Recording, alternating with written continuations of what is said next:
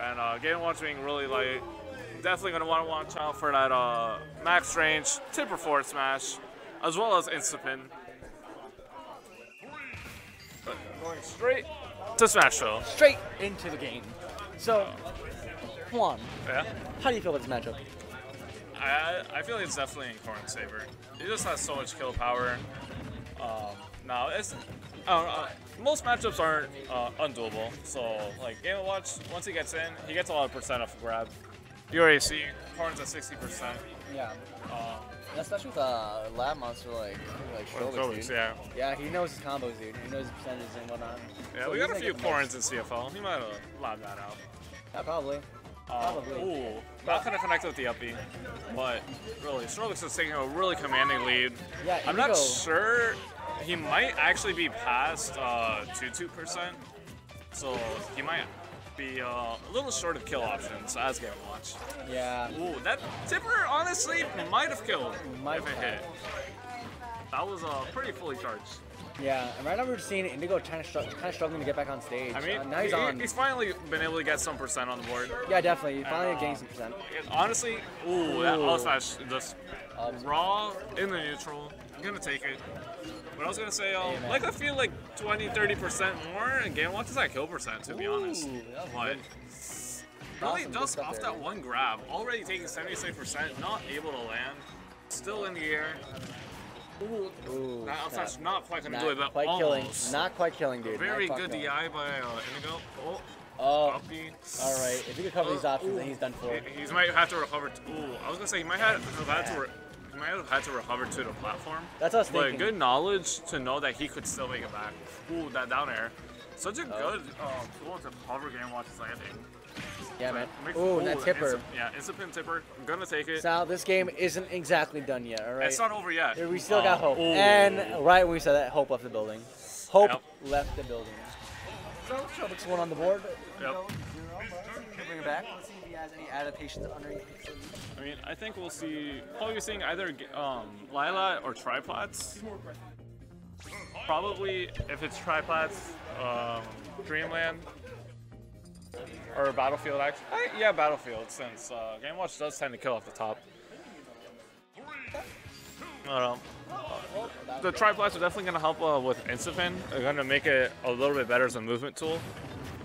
But still getting caught by these grab combos. And not really much you can do to get out, but he really needs to, like, really good tech. Would have killed him otherwise. But he really needs to find a way to like not let Game & Watch get in close enough to like get a grab. But you know, it's easier said than done. Got some good spacing room too. He almost got dared. Yeah. Slightly out of the range. Yeah, it was a really good nair to like cover Strobics' attempt to get back to ledge. Yeah, definitely. Max range up B. Honestly, at this point, at this point I think a forward smash will kill. I don't think maybe now in Instapin. Definitely for sure now. It wasn't before, it's definitely now, dude. Yeah. But right now we're seeing Indigo kind of struggling to get back on stage. I mean, now he's back on their stage, so he gets a percentage on the board. All right.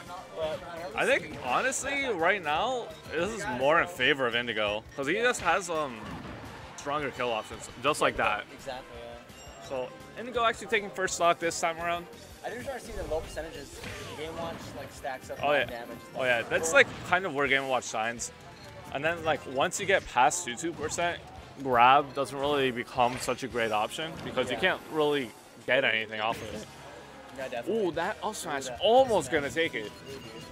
He needs something more. Nearing max rage, Corrin. This is really scary. Yeah, Indigo's actually kind of chunk. He also has a fair stock to work Yeah. with. And he also has rage as well. Okay.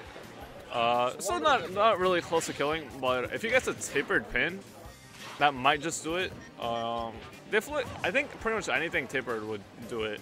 Yeah, Up air actually almost taking it. Not gonna take it on. Yeah, I think that was the difference between the top platform and the middle one. If that second one was on a top platform, might have just taken it. Ooh. Very scary situation. Ooh, that stage spike gonna take it. Right when he lost him. And I really like how Indigo jumped and kind of just held his position off stage. not trying to approach to get hit by any of Game Watch's aerials. Yeah. It was a really good stall to his recovery. Yeah, not overextending or anything, just knowing when he should commit, when he shouldn't commit. Change the name. Oh God, why does that always happen? All right, we got Game 3 coming up. Town and City. Not too surprised. Game Watch kills a little bit earlier off the top. Just a little bit. Definitely gonna do well for Corrin too. That up air is a really strong tool, as well as having I think it's down throw or up throw. I think it's up throw that kills on Corrin. I have no idea, to be honest. I'm not going to speak on the subject. However, right now they're still showing on here. Yeah. Indigo managing to not get. Oh, I was about to say not get grabbed yet, but only taking like 20% off the grab, not getting grabbed at 0%. That's kind of scary when you're starting to get in the top platform when it's raised as high as it can be. And moving platform already going to add pressure to him to get back on stage. Yeah. Throwing out jabs in neutral, not quite going to connect, so he's going to get punished. Well, not getting the stage spike, but I think the up B actually saved him because it gave him a little bit of a vertical like. Well, he actually managed to make it back, which was very surprising after stage spike. Yeah, definitely.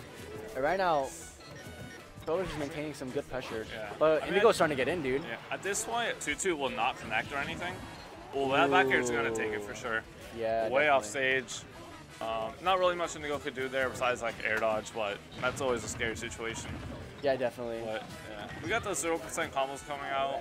Only getting 40% on this one, so not as bad as the other times, but that's still a free extra 40% that Indigo's gonna have to make up once he takes his first stock. Yeah, definitely.